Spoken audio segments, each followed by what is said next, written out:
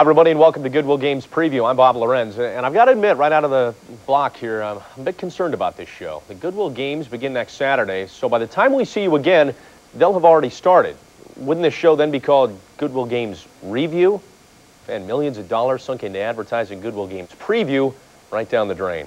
Anyway, let's get out of the blocks with some devastating news for those who love classic showdowns in the 100-meter dash. British sprint champ Linford Christie will not compete in the Goodwill Games after suffering a slight hamstring tear in a race Friday in London. Christie would have faced a showdown with world record holder Leroy Burrell and Carl Lewis, but there's no chance of that now. Christie will visit his specialist in Munich Tuesday to determine whether the injury will spoil his hopes of defending his European title in Helsinki 3 weeks from now. Here's the race at the TSB meet in London, and Christie was in the mix all the way, but American Jon Drummond would get to the tape first, his time of 10.03 setting a new British all-comers record.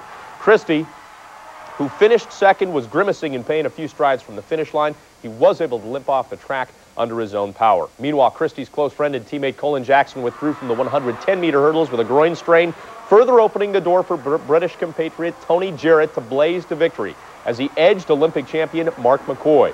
Jarrett crossing the finish line in 13.32 seconds. In the high jump competition at the TSB meet, Javier Sotomayor jumped higher than anyone else. The world and Olympic champion from Cuba set another all-comers best mark by clearing a height of 2.41 meters. The ladies' 400-meter hurdles was marked by flat-out speed as Sally Gunnell ran the fastest time in the event this year.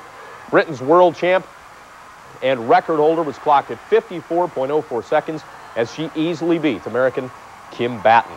Also, bad news for an American sprint star. Gail Devers was forced to withdraw from the Goodwill Games because her injured left leg has not healed quickly enough. Devers re-injured the leg after winning the 100 in the outdoor championships last month.